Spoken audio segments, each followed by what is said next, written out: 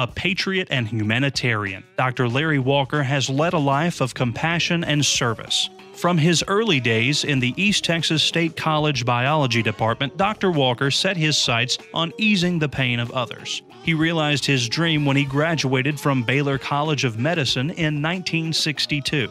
Dr. Walker put his promising residency at Baylor College of Medicine on hold and put into practice real-life compassion in war-torn Vietnam as commander of the B Company 23rd Medical Battalion. In addition to treating combat casualties, the 23rd Battalion trained Vietnamese health workers to assume medical responsibilities for their hamlets and villages. Returning from Vietnam, Dr. Walker completed his residency and went into private practice in general surgery as a member of the Nacogdoches San Augustine County's Medical Society and proceeded to hold many prestigious posts in a variety of medical associations.